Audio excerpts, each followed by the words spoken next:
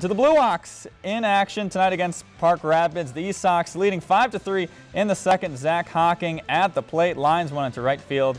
They lead 6-3. Same inning. Zach Braun up for Bemidji with 2 on. He delivers the base hit to left. 1 run scores. They close the gap to 2, and then the Blue Hawks bats would just explode. They win this one 18-8. Big blowout win for them. If you enjoyed this segment of Lakeland News, please consider making a tax-deductible contribution to Lakeland PBS.